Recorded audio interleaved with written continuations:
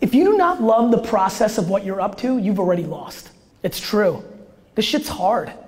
Like, what do you want? You want your first fucking podcast to be #1 on fucking iTunes? Who the fuck are you?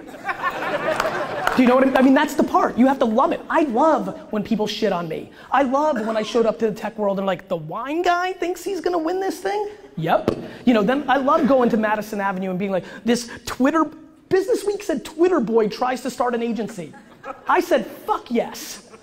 I'm about to do this TV show, right, on Apple, Planet of the Apps. Recode writes, Planet of the Apps has 4 celebrity mentors, Gwyneth Paltrow, will.i.am, Jessica Alba, and others.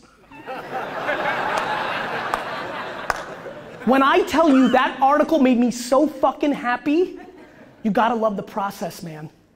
Like, you're gonna break through if you're good enough, and you won't break through if your show is shit. But you've gotta try to figure out if you're shit or awesome. Do you feel like you have to be an entertainer or personality? I think people have to listen to it.